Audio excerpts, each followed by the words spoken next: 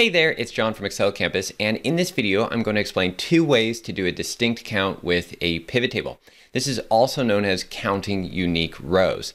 And this was a great question from Rob, a member of our Elevate Excel training program, which we created a data analysis challenge on. If you haven't seen that video yet, the basics of the challenge are that Rob has some CRM data that looks like this here, and he wants to create a summary report of deal count by stage.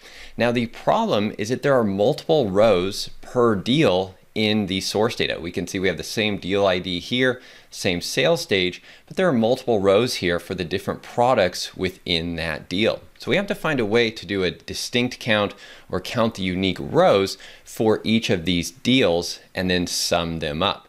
So in this video, we're going to look at a solution with a pivot table, and we're actually going to look at two different solutions. The first solution we look at will work on any version of Excel. So we're going to use a helper column for this. And the second solution we will look at will use Power Pivot, and that'll only be available on Excel 2013 or later for Windows. So the reason I'm doing pivot tables first is because this first solution will work on any version of Excel. There was a lot of other great submissions on Power Query and using the new dynamic array functions, which we'll look at in future videos. But I first wanted to cover a solution that would work on any version of Excel. And by the way, thank you if you participated in this and left a comment below the video or blog post. There were a ton of great solutions, and I really appreciate your participation. So let's take a look at how to do this with a pivot table. The first thing we're going to do is convert this to a table or format this as an Excel table. So we'll just select any cell inside our data source here, Home tab, and then we'll go over Format as Table, right click here and Apply and Clear Formatting. And then we'll go ahead and hit OK. I do have a separate post that explains why to use a table as a source of a pivot table, and I'll put a link to that in the description below this video. Now that we have this as a table, we're going to add a helper column, and that's just a column with a formula. So we're going to call this deal count. I'll type deal count right here. That will automatically extend out our table, and we're going to use a formula here with the COUNTIF function. So I'll explain how this works. So first, just going to do the COUNTIF function. We'll tab into that. The range is going to be our deal ID column, so we'll just select that entire column. And then for our criteria, we're going to just reference this cell in this row, in the deal ID column. So that @ symbol here will give us a reference to just the cell in the formula, or in the row that the formula is in. And now if we close the parentheses and hit enter, we're going to get that deal count. And as you can see here, there's the number 5 repeating for this deal here because there's 5 rows with that deal count, 3 down here, and so on. And so what we actually want to do is divide this number by 1, and that's going to give us a fraction. So I'm going to modify the formula. We'll type here 1 and then divided by, and now we'll hit enter, and of course that formula will fill down again. And now we get this distinct count number, or when we use this in a pivot table, this will create a distinct count, because when we add all of these rows up, that's going to equal 1 for each deal. So we can see over here the sum of this is 1. If we select these 3 cells here for the second deal, sum is 1, and that'll happen all the way down.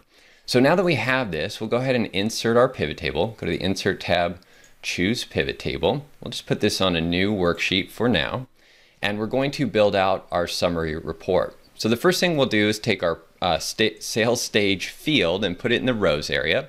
That's going to give us a list of those unique values in the sales stage column. Then we're going to take our deal count field and put that in the values area. And that's going to give us a count of the number of deals in each sales stage.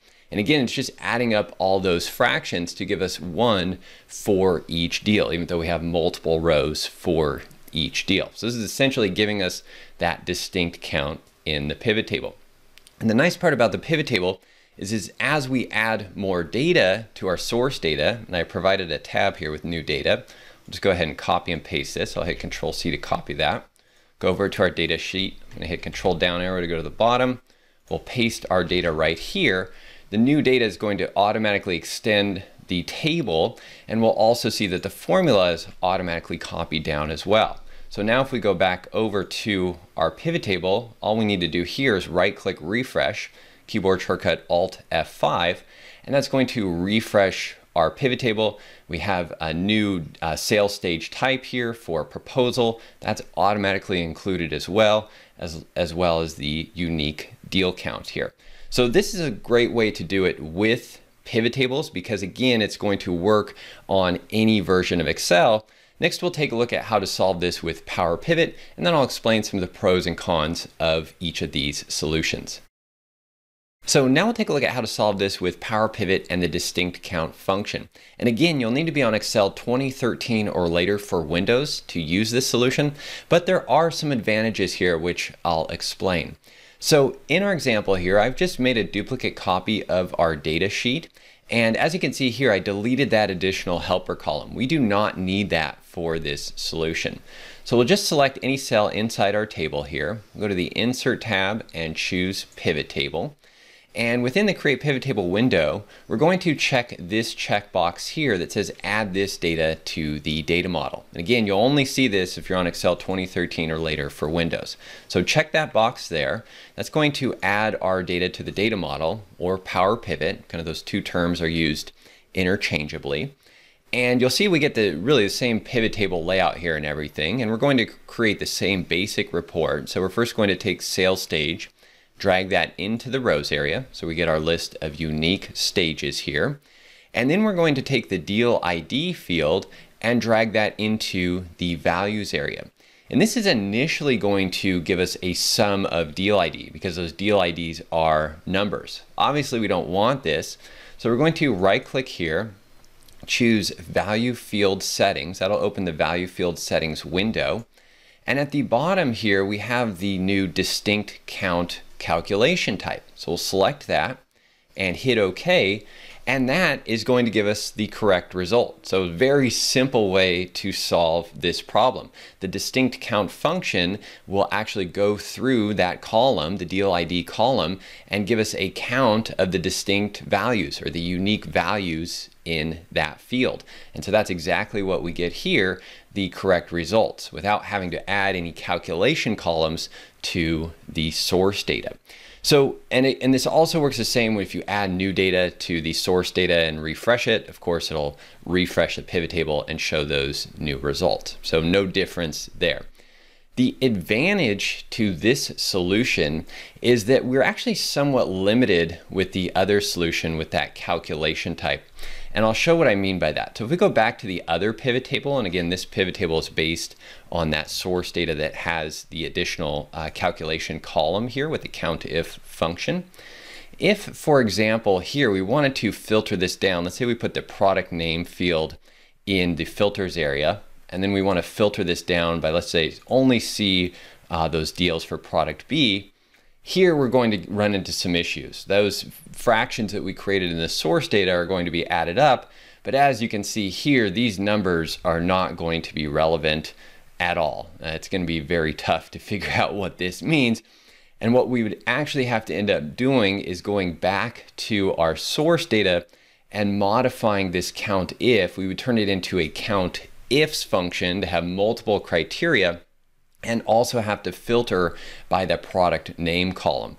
And of course, if you're just applying the filter with a slicer or something like that, and you want to have things to be very dynamic, you're going to run into problems with this solution. So it's great if you just want to create that basic report, it'll still work. Otherwise, when we use Power Pivot in the data model and the distinct count function, like we have here, that same setup will actually work with the distinct count function. So let's put product name here. We'll look at our products. Let's choose product B again, hit OK. And now you can see that we're still getting results. And that's because the distinct count function is going to count those values in the deal ID column based on the filter context here of the pivot table. So essentially it'll still work. One other thing I should just mention here is that you can also write out the DAX formula and create an explicit measure with distinct count. That'll work as well. I just drag and drop here to create this implicit measure. This also works, but you can do this with DAX measures. The advantage there with DAX measures is that they're reusable and you could potentially use that in other DAX formulas. We explain more about that in our Elevate Excel training course if you're interested in learning more about Power Pivot and the difference between implicit and explicit measures. But I hope this has helped you. In the next video, we'll take a look at solutions with Power Query, which is another great way to solve this problem. Of course, if you have any questions about these solutions, please leave a comment right below this video. So as you'll see in this video series, there are a lot of ways to solve a problem in Excel. If you'd like to learn more about these new modern features of Excel like Power Query, Power Pivot, Power BI, even pivot tables, macros, and VBA, then check out my free webinar going on right now called the Modern Excel Blueprint. During the webinar, I explain what each of these tools does and how you can fit these into your workflows to save you a ton of time with your job, automate processes, and produce results that matter. And of course, also become the Excel hero of your organization. So the webinar is going on right now. It's running at multiple days and times, and you can click the link right below this video. We'll probably have one up here somewhere as well that you can click on and get registered and signed up. Thanks again for watching. Have a great day, and I'll see you in the next video.